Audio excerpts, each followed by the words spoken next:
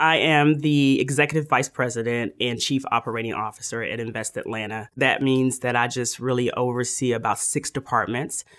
Those departments include human resources that take care of all of our 60 employees.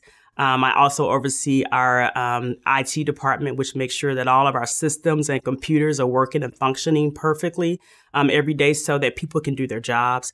And then I also oversee community development, and that's that department where we go out and we provide programming and we provide dollars to finance buildings, and those buildings can range from affordable housing units to businesses, corporate locations, to even hospitals. And those things are the things that kind of get my heart throbbing every day. I also oversee our marketing department, which is really about making sure people know what we do and how we do it.